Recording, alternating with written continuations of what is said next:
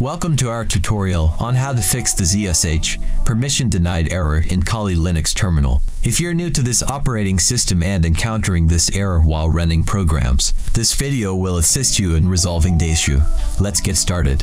The most common reason for the ZSH permission denied error is using the wrong command. As you can see, we mistakenly used the command / followed by the program name, which led to the error message. To resolve this error, we need to use the correct command. Simply add bash before and the program name. Let me show you. By adding bash before the command, the error is resolved.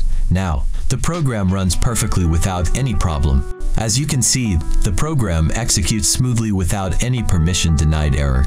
Please note that this video does not promote any illegal activities. It is solely intended as a tutorial for newly installed Kali Linux users who may encounter permission errors while running programs.